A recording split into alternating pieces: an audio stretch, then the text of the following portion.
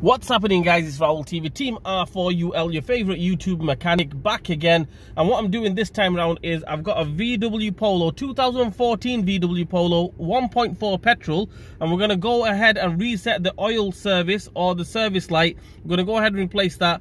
Dead easy. Should take you no more than 2 minutes. Let's go. Let's do it.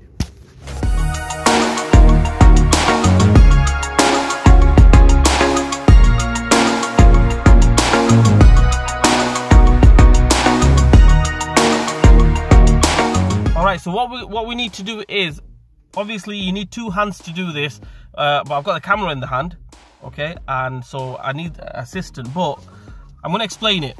You need to hold this set button, okay, and turn the ignition on, okay, and then after you turn the ignition on, release the button, okay, and then you hit this button. Yeah, anyway, so press and hold, right. Turn the ignition on. As you can see, ignition is on. I've still got press and hold on there. Release that one, spanner sign is on, and then hit that once.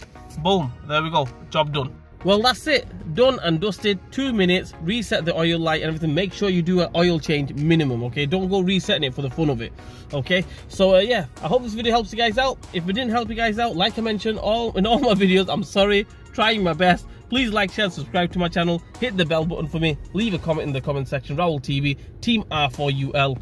We'll see you guys next time. Also, this car, this VW Polo 1.4, check the oil change out. We've done the oil change and the filter change. So this is how we reset the service. I'll see you guys next time, guys.